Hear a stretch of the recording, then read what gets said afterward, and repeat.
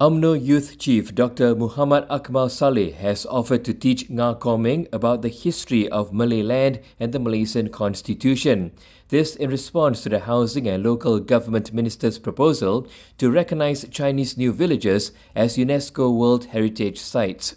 In a Facebook post, Akmal said there is no need for this proposal, but is open for a meeting with the minister. Nga has reportedly contacted UMNO leaders to discuss the matter amid continued objections to the plan along racial lines.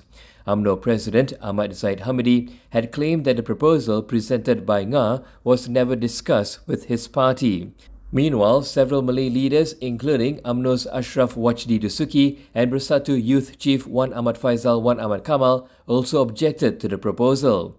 However, Institute of Malay World and Civilization lecturer Faizal Tehrani backed the idea, saying it should be supported as it will preserve the history of these areas for future generations.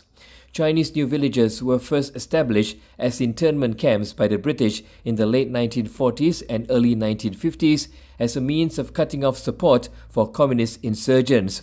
UNESCO World Heritage Sites are not means to determine a country's aborigines, but a way to recognize sites that possess cultural and historical value.